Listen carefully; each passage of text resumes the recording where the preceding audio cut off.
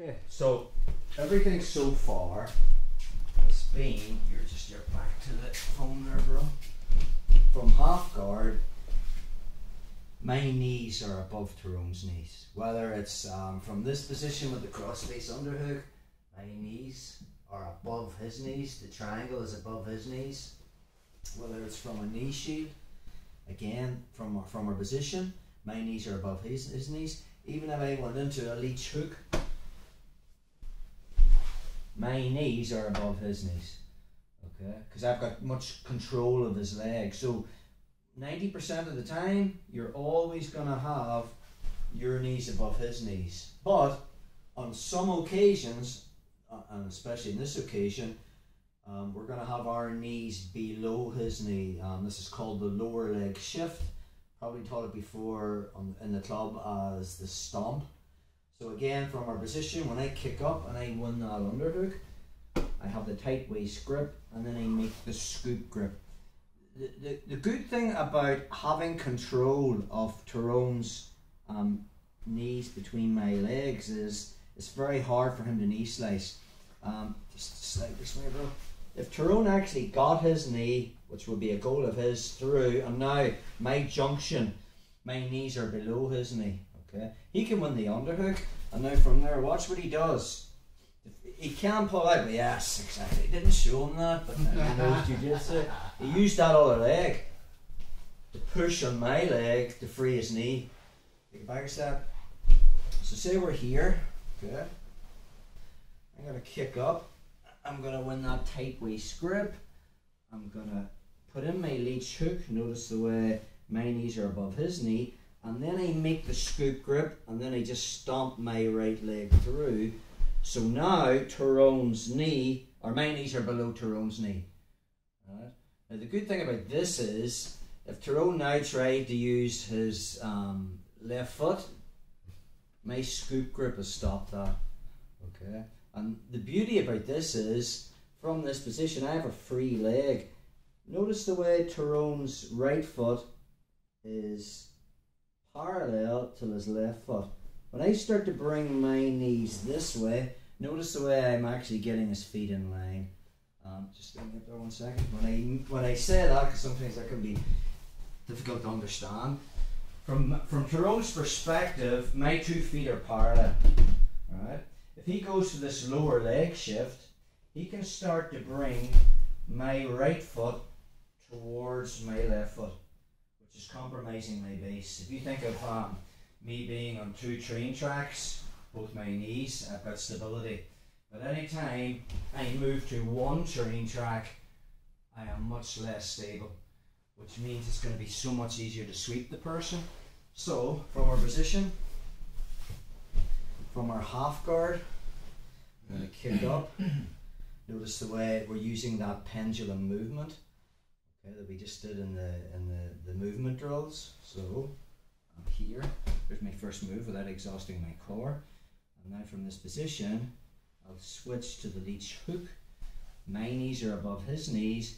But now from here, I'm going to extend my right leg. We would have called this the stomp in the club.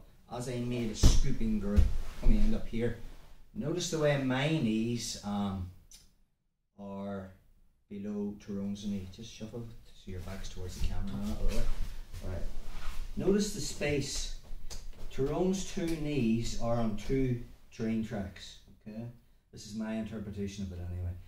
I'm using my leech hook to curl up, and now what happens with my right leg, it actually brings Tyrone's knees underneath each other.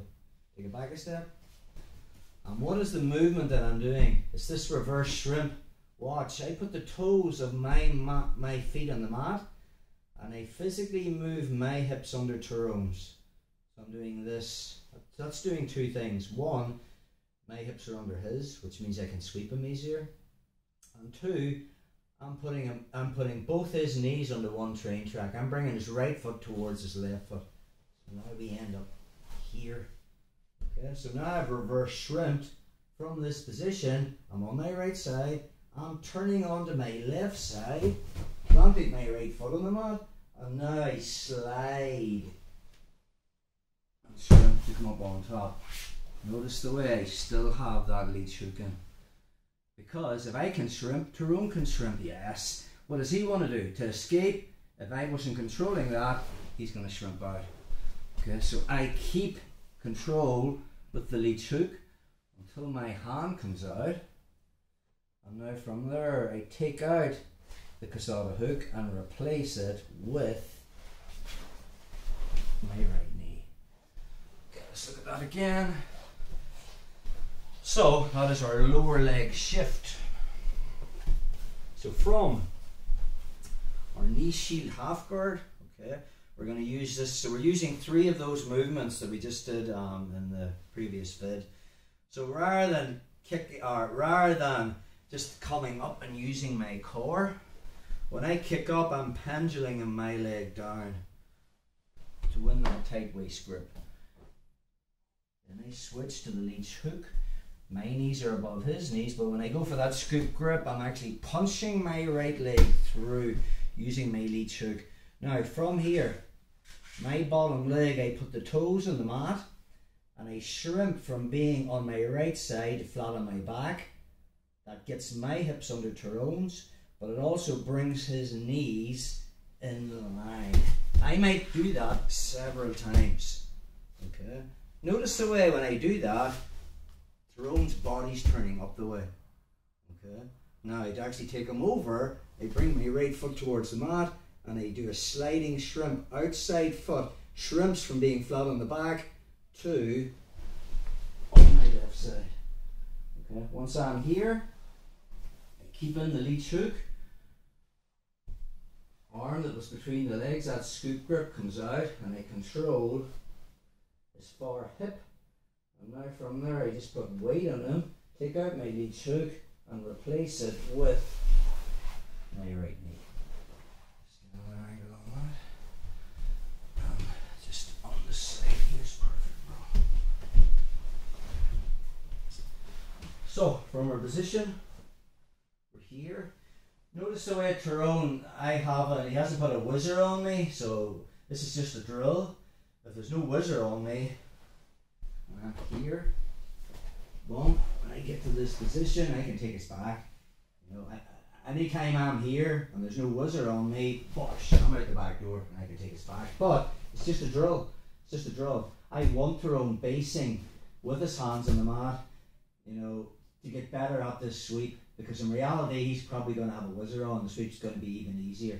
So once we're in our position here, okay, watch what I'm doing with my legs.